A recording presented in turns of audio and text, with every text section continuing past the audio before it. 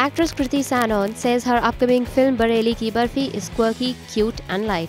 Kriti told INS, "Bareilly Ki Barfi has been my fastest film which I have shot in one schedule, and that's also a very special and a different film. It's quirky, cute and light." She added, "The film is very well written by Nitesh Tiwari and very well directed by Ashwini Iyer Tiwari." Bareilly Ki Barfi, which is slated to release on July 21st next year, is a romantic comedy rooted in the subculture of the North Indian city Bareilly. The film also stars Ayushmann Khurrana as the owner of a printing press, and Rajkumar Rao will be seen as an author, while Kriti as a straightforward and liberated girl. INS report.